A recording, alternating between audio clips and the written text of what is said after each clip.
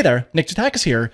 In this video, we're going to go over a couple of different keyboard settings, specifically repeat delay, as well as repeat rate. And these settings are available on most operating systems, Windows, Mac OS, various distros of Linux. Now, I was recently setting up a work laptop and I'm like, you know what? This feels so slow when I'm typing. I wonder what's up. And I'm like, oh yeah, of course, keyboard settings. So, this is one of the first things I tweak on a brand new system here. I like a really short repeat delay, as well as a very fast repeat rate. For example, in the terminal here, if I just hold down the key here, this feels like liquid smooth. It's like typing on air. Maybe it comes off a little bit different on video because I'm only recording at 30 frames per second, but I promise you, in real life, it feels very, very nice. And I don't know what the default values are. Maybe something like this on Windows, it's going to vary depending on what you're using, but this is just so choppy and it feels like I'm typing in mud. And yeah, it actually makes all the difference. It's complete night and day. And as software developers, right, we're typing a lot. And of course, maybe we're not always holding down the left arrow or right arrow key or something like that. But yeah, this will affect your day-to-day in a good way, in my opinion, in any application that you're using that involves you typing. So yeah,